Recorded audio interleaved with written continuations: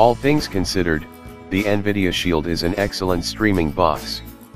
There are other options out there for less than the Shield's price point worth considering, but should you desire a 4K video streaming player that can handle some of your favorite games, this is the perfect addition to your audiovisual armory. There's plenty to appreciate about the new Nvidia Shield. But out of everything, the 40% reduction in overall size, the integration of Google Assistant, the addition of Amazon Instant Video for the first time on Android TV, the best changes are the ones that happen to the streaming video box's operating system, Android TV. It's far and away better than it was when the gaming-centric streaming box first came out close to 2 years ago. A greatly improved universal search function on top of a larger selection of apps on top of Google Home and Assistant integration have finally empowered Nvidia's hardware to really shine. Said simply, if there's ever been a time to take a serious look at Nvidia's already great streamer, this is the time to do it. But let's hold on for a second.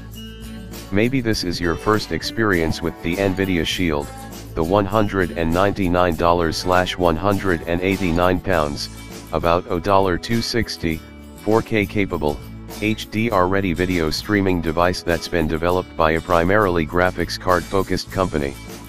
If it is, what you're reading about is one of the most powerful streaming video players on the planet, one that can double as a gaming system, and triple as the center of your smart home.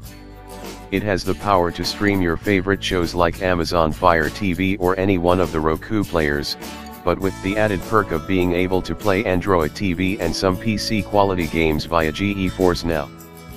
Finally, while other streaming devices might make you tack on a Bluetooth controller in order to really enjoy games, Apple TV, Nvidia Shield comes with a completely redesigned gamepad that works much better than it did previously. Design. When you picture a streaming video player, you might call to mind a sleek, flat square no more than an inch or two high, or a small hockey puck-shaped plastic box. Nvidia Shield isn't quite like either of those. Nvidia eschewed traditional design years ago and has developed its own style for the Shield that's neither round nor flat, but an interesting mix of crisscrossing lines, unique slants and stark angles.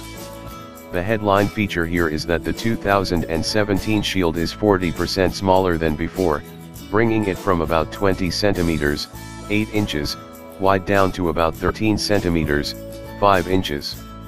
It's able to shed some plastic by dropping the micro SD card slot that used to hang out on the back and retail in only one hard drive size, 16 GB. Of course, Nvidia tells us that the 500 GB version of the Shield will still be available at the old 2015 version size, too, but it will cost a bit more and be called the Nvidia Shield Pro. Check out our original Nvidia